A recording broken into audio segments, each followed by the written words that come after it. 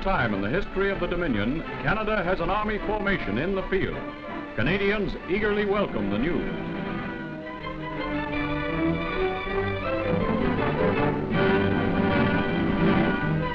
Now the story can be told. Previous to Canadian troops fighting as an army, Lieutenant General Crerar moves to France. His task is to prepare for the transfer of his staff to the theater of war. Canadian Army headquarters was slated for the invasion front from the time it was established in the spring of 1942. Since last fall, the staff has worked on specific plans and preparations for the present campaign. Now is the time these plans go into operation.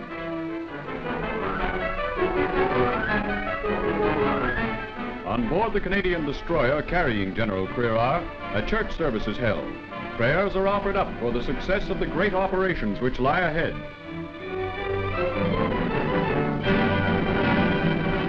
With the 1st Canadian Army on the left, the 2nd British Army in the center, and the Americans on the right, the attack is launched.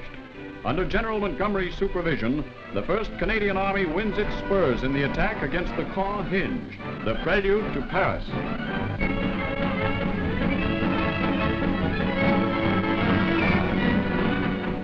Elements on strength of the 3rd Canadian Infantry Division march past on inspection in Normandy. After distinguishing themselves in the lines, the divisional commander takes an opportunity to congratulate some of his troops on their good work.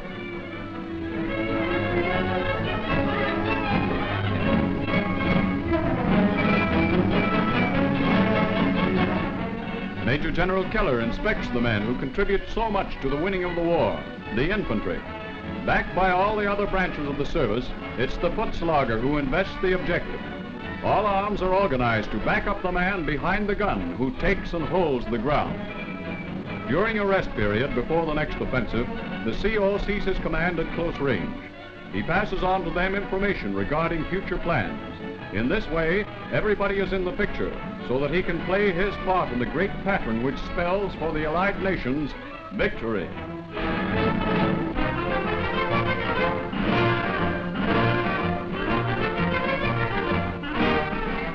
In the Canadian Army, there's no dragging the lad with a toothache to the dentist.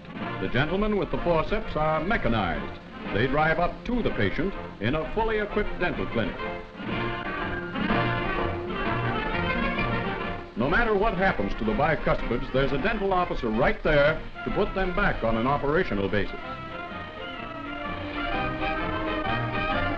The best part of the Army dentist office is the bill. There just ain't no such animal. No stalling the doc off until next payday. This work is on the government. Now, you don't have a thing to worry about. This won't hurt you a bit. Just relax and take it easy. Doc will have that meddlesome molar out of there before you can say Schickelgruber.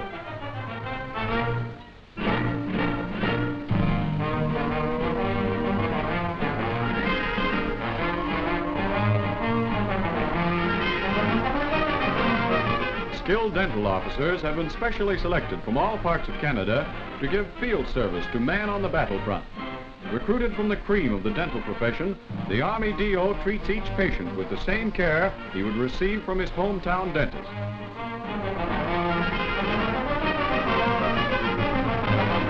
A DR speeds a newly made denture to dental company headquarters.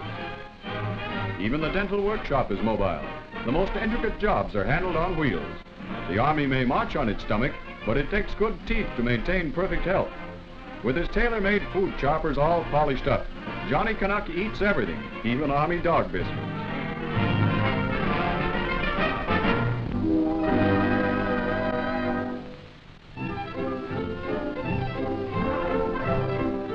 Back in Canada, rationing of meat has been suspended. At least temporarily, there is more than enough to go around. With such an announcement, cattlemen of the Dominion might be expected to reduce their stock. But on the contrary, they are reporting a bumper year.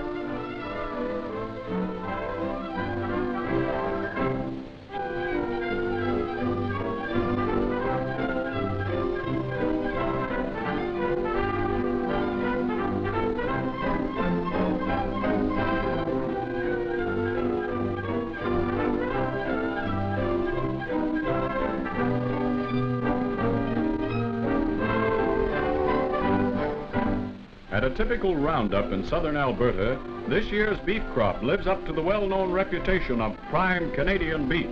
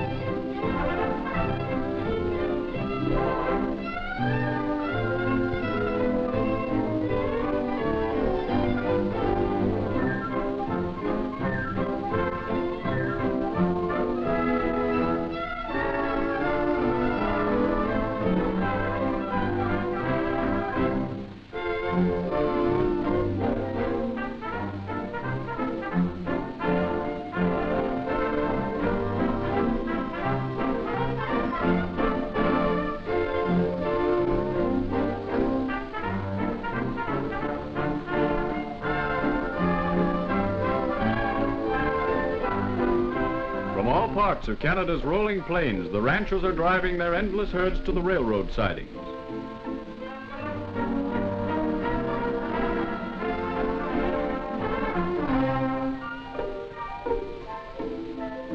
From Canadian prairies goes the most vital of all war foods to the soldiers and civilians of the United Nations.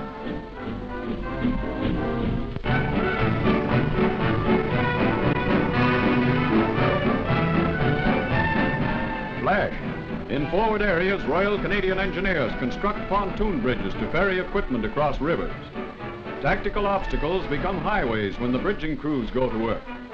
Constructed from parts which resemble mechano sets, the floating bridge will support even heavy armor.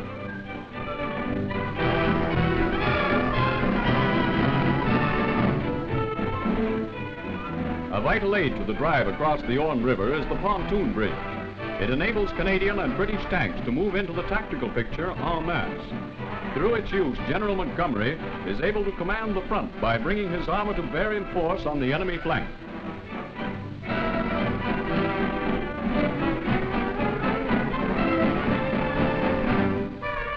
Flash. Beetle tanks are used against Canadian positions in Normandy. They made their first appearance last winter in the Anzio beachhead in Italy. Miniature tanks filled with high explosive are directed at dug-in machine gun nests with scant effect.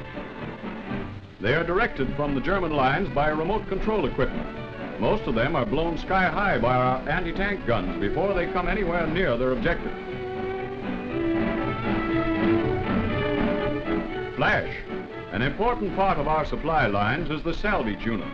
With the tremendous amount of guns and ammunition necessary to fight a war, salvage of useful equipment eases the strain on production. Shell cases and ammunition boxes are only some of the things which can be reclaimed for future use.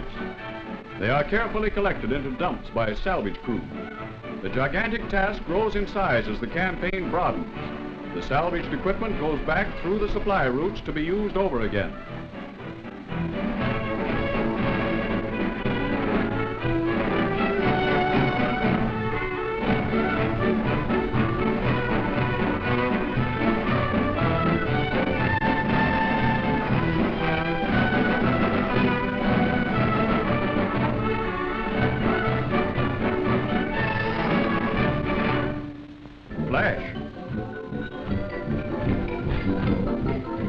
Canadian Army shows entertain frontline troops in Normandy.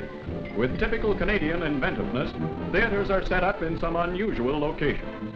The Windmill Theater is established in a large cave which was formerly a Nazi strong point. Accommodating 1,000 spectators, the show goes on despite heavy shelling.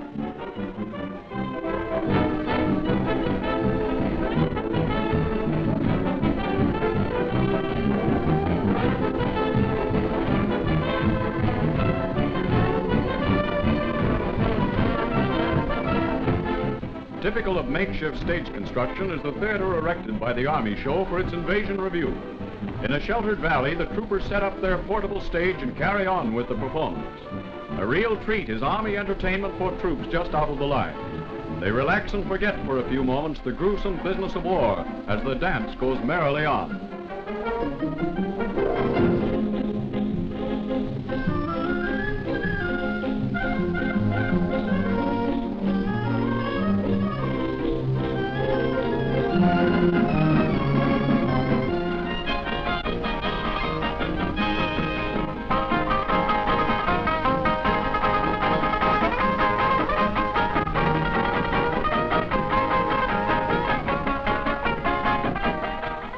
the cheers and hand clapping show the appreciation of Johnny Canuck for the entertainment provided by his brothers and sisters in arms of the Canadian Army Show.